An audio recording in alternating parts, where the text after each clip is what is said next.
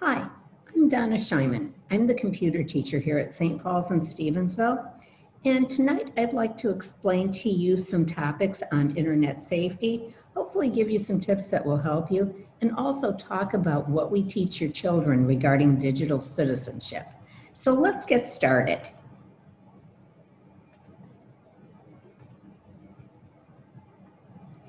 We'll start with internet safety, but before we do, I want to explain what digital citizenship is.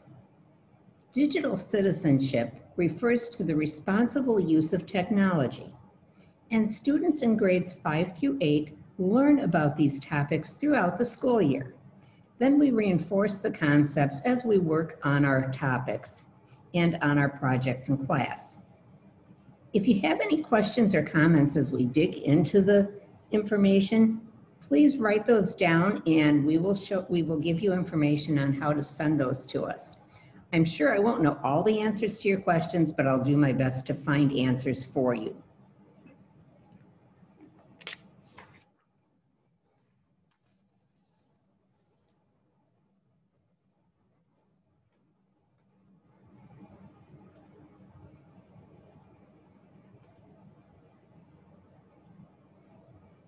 These are all of the different topics that we'll be talking about tonight. Our first one is cybercrime and what we can do about it. Well, what can I do about cybercrime? What should I fear? The short answer to what you should fear about cybercrime is pretty much everything. As developers give us more and more features and tools to live our lives online, criminals also find ways to develop new threats. In other words, to do what they do best, be criminals. The list is endless and growing. So what can we do to protect ourselves and our families? Well, a lot of security tools are available for us. The best answer I can give you is use common sense. Think of using common sense as cyber stranger danger when you talk to your children. We're going to talk about passwords in just a few minutes, but let's take a look at those updates that you get continually on your computer. I know they are a pain, they take time, they make it hard to get onto your computer after you just do one. However, a lot of times those updates include patches, include information that will help protect you against the latest and greatest cybercrime. So it is worth taking the time. And social media accounts, oh my goodness, be careful. Besides the fact that your employer and future employers very well may be watching what you post, have you ever mentioned your pet's name or your maiden name in a post? These are key bits of information that criminals gather when they're trying to put together a profile to hack into your accounts. We're all guilty of that. You've probably given that information out, talking about something cute that your pet did. However, that information is oftentimes what you use to answer security questions as well. I know I'm guilty of that, something to be careful about. Your home network. Think about strengthening it, and you may need help. You may need to do some research on this. Think about what is on your home network and what could be hacked. Is your refrigerator on your home network? Does it need to be? Think about those things as you set it up. And are you sharing your password to get onto your network with everybody who comes over so they can use the Wi-Fi? Again, caution. Identity theft. This is a topic that really can scare people, and it should, because it can be very damaging. We're going to go into that more in detail, as well as talking to your children about internet use and monitoring their accounts. We want to make sure we use strong passwords because those are the ones that aren't as easy to guess. Definitely do not use something that's related to you that would be easy for someone to figure out. Longer passwords are better. I know they're harder to set. I know they're harder to remember. It's easy to get confused with all the passwords we have, but longer is better. Most systems require that you use a minimum of 8 characters. I have run into systems that require 16. It's a challenge, but again, it's worth it.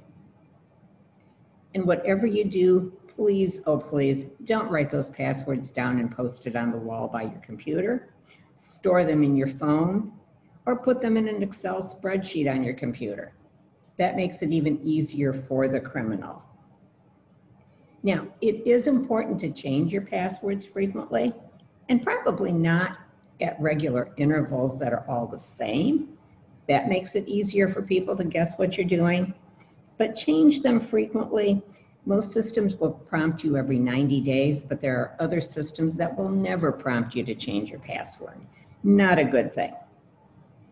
And when you do change your password, make sure again that it's something you're going to be able to remember, but that it is complex. If you start getting a lot of suspicious emails or something just doesn't look right, that is also an opportunity to change your password, because it could be that something is starting to happen. Someone is starting to work on getting into your system. So what are your options besides passwords? Well, there are some other things. First of all, you might want to use a passphrase. Think of a phrase and then pick letters from the phrase, add numbers, use uppercase, lowercase letters, and use some special characters. The other thing to consider is multi-factor authentication. In other words, you need more than one piece of information to access a system. It requires more than a password. And the reality is you're already using multi-factor authentication. When you go to the ATM machine, you either scan your card or you put it in a slot, and then you enter your PIN number. A lot of times if you watch your doctor, when they get on the computer, they will run their card through a reader, and it's their ID badge, and then enter a password. Again, multi-factor authentication, something to consider. Identity theft. This is a tough one. This is just a very difficult situation to be in. It may be something as simple as you used your debit card in a parking garage and your debit card number was stolen. The criminals may have used the number over the phone in order to make purchases, or they could have put together a counterfeit debit card and be using that. Or it could be very complex. They may be able to get in all of your information, to steal everything. So if you are the victim of identity theft, analyze the situation and figure out how it happened. When was the last time you used that card? What were you doing? Was there anything strange going on? Did a bell go off in your head that said maybe this isn't the best thing to do? I know that happened to me when I used my debit card in a parking garage. But I was being cheap because the machine did not give change. My parking time was very short. I only needed to pay $2 and all I had was a 20. I was not going to lose $18. So as it was, I had a very busy day the next day, getting that straightened out, blocking the card and getting a new card. Make sure that you know your financial institution's policies and procedures. If you do suspect that you've been the victim of identity theft, that a card number has been stolen, what should you do and how much time do you have to do it? Be sure to notify your financial institution as well as filing a police report. Also, check your electronic devices for viruses. File a complaint and contact the credit bureaus, because identity theft can really mess up your credit report. It's critical that you monitor, and take action as soon as you realize that something is wrong.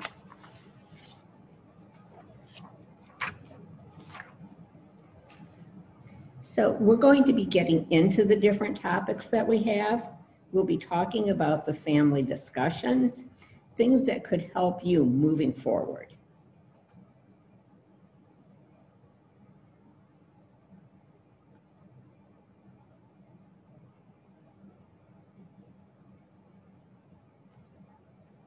Think about it. What are your children doing online? Probably a lot of things depending on the age. It can vary depending on the age. We have to be careful to make sure that the older kids, that the teens aren't spending over half of their waking hours online. You might want to look into parental control software. Talk to your kids about it, explain to them why you would be doing that. Also consider what's the best place to have the computer. Is it in their room where they can get into anything they want, or is it in a common area of the house where you can see what they're doing? We'll be talking about cyberbullying in a while, and we do cover that with your children. But besides that, there's just so much inappropriate content out there and predators waiting to take advantage of your children. You can certainly consider blocking websites, filtering content, setting time limits, although also remember as your children get older, they'll probably find ways around those things. Consider monitoring their phone use and using GPS tracking software to stay on top of where your kids are at. They might not like it, but if they are aware of it, that's going to be the voice in their head saying, uh-oh, I shouldn't be doing this. And they need that. Also, I didn't realize this, but after the age of 13, your child has the same rights to privacy as an adult. So set up that cell phone account for them with your information before they turn 13. And I know this feels like spying. However, it's really working to keep your child safe and works best if they are aware of it, are aware of why you're doing it, and understand why they're doing it. Certainly, it's going to cause some difficult situations, but it will be worth it in the long run.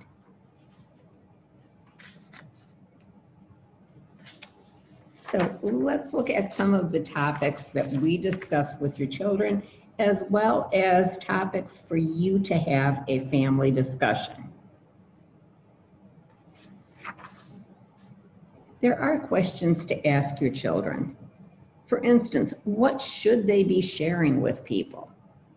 We talk to them in computer class about the types of information, such as private, confidential information, like your social security number. That should never be shared with anyone. Personal information is information that's not unique to you. It might be your date of birth, it might be the town you live in, it could even be considered your address. And public information is information that is readily available to anybody doing searches on the internet. So they do understand the differences. They do understand that they should not be sharing any private, confidential, or personal information. Also, think about who knows their usernames and passwords. Hopefully you do, and that's something you should be asking for. Also, find out what kind of files they download.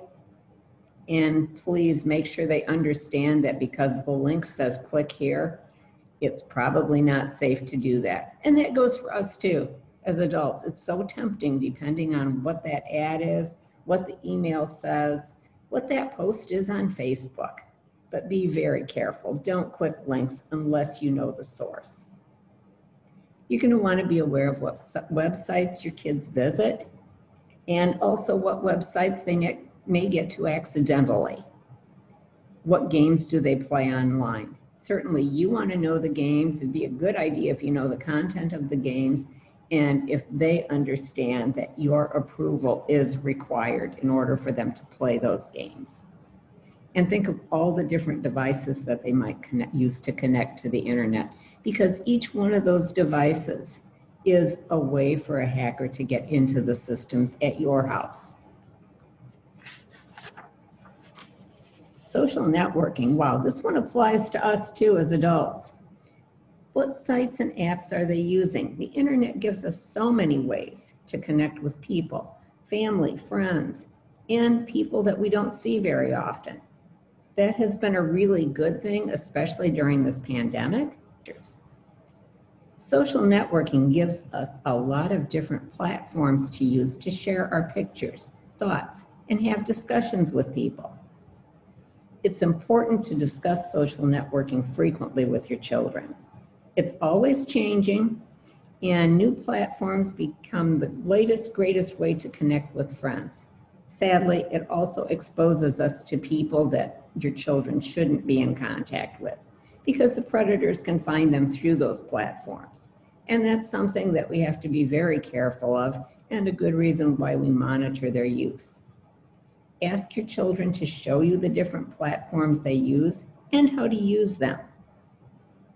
It's also important for them to realize that the information, the pictures, the videos they post could follow them for a very long time and impact them negatively when they apply to colleges or for a job. College admissions people, the human resource departments, all scan social media when you apply to get into a school or to get a job because they can learn about your character from your posts. And they may not give you the benefit of the doubt that, well, I'm sure they've grown up since they made that post. So something to be very careful on.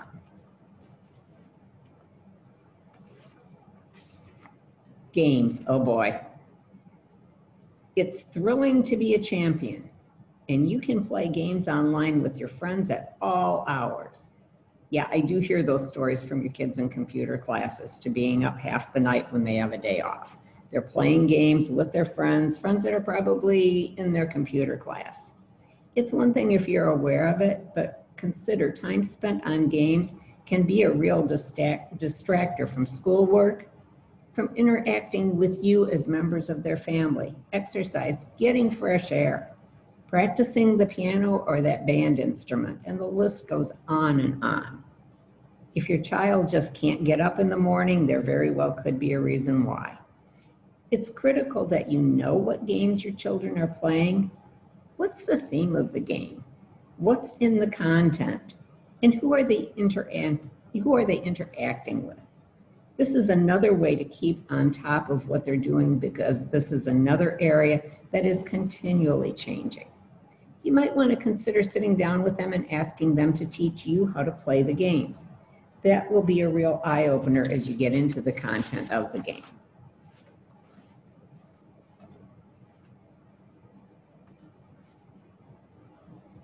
What is cyberbullying? We spend a lot of time we spend time each year with your children on that topic. The course that we use is geared towards their particular age group. So they start with it in 5th grade and we build on what we tell them. So cyberbullying, there's not enough time in the day to discuss the effects of cyberbullying. We hope that it doesn't happen in our circles. However, we are all sinful. There's always a chance that your child could witness cyberbullying, that they could be a victim, or that they could be doing the bullying. They may think they're joking with someone that may not be that someone's reality. Consider cyberbullying a serious form of aggression that targets an individual. It's usually repeated, and it's going to usually be more intense online than it would be face-to-face because the person doing the bullying feels that they have protection because that they're on the internet, they aren't face-to-face with the people.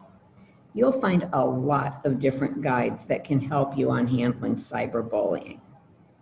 We do tell your children that if they should see cyberbullying, if they should experience the cyberbullying, to please come to you. Go to you for help. If they see anyone being bullied, they definitely should go to you for help, whether it's face-to-face or online. We've told them that they will help you.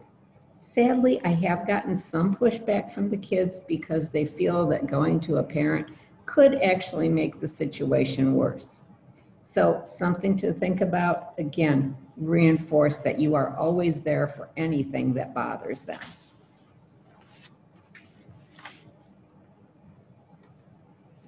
Okay, this has been a favorite. During the pandemic, especially good old Amazon, it's also something that can get to be very expensive and out of control. I do recommend that even though Amazon likes it when you save all your credit card information on their site so you can do that one-click shopping, it's probably not a good idea if your kids are using the same computer if they've figured out how to get to your different accounts. They enjoy the shopping, but they probably don't understand yet that we have to pay for those items they buy. Balance. Now, this is a topic I saved for near the end. However, this is a topic that we cover right at the beginning of the school year because it is important. It's an opportunity to focus on good time management skills, and it's also important to set the stage as we begin our school year. I know we've all heard it, but just 5 more minutes. Please, I'll be done in 5 minutes. Let me have that time. Well, it's easy to get caught up in our online activities, whether it's playing a game, whether it's talking to friends, whether it's reading through different social media sites. However, it is very frustrating then when we finish and we realize all that we should have gotten done, could have gotten done, and also realize that what we're doing now is probably not going to be done to the best of our ability. God has given us 24 hours in a day, and He certainly wants us to have fun and relax. However, is it in the best use of our time He gives us to spend most of that time online playing games, talking to friends? He wants us to use our time wisely. He wants us to use it to serve Him, to spend time with our families, to be out in our world. And playing Fortnite is not the answer to that. Also think about it, the human brain is malleable into the 20s, and carving those negative pathways from some of the games, those habits of being online continually, those can lead to some very difficult issues later. So balance is key. Now, our last topic on this section, house rules. This is your section. I'm sure you already have house rules on internet use. If you don't, now's the time to get going on those. Write them down. You might work together as a family to put together your list, or you might write them yourself and give them to your kids. Whatever you do, make sure they understand those house rules and that everybody signs the document. The other point I want to make here is update them periodically, because things change, and also your kids are growing up, probably faster than we all want them to. Now, our curriculum. Our topics are selected from Digital Citizenship by Common Sense Education, and you might want to check this site out because they do have a section for parents. It's free, you can sign up and get their newsletters. You'll learn a lot from these sites. We don't cover all of the topics, but we do cover the ones that are key for our kids. And this curriculum is used by other WELL schools. Also, the curriculum is separate for each grade. So topics can be selected on need, and we are assured that they are at the level of our students in that particular grade. A lot of sources out there, and I could have gone on forever digging on sources. These are some things that have been very helpful, and we'll find a way to get this list to you.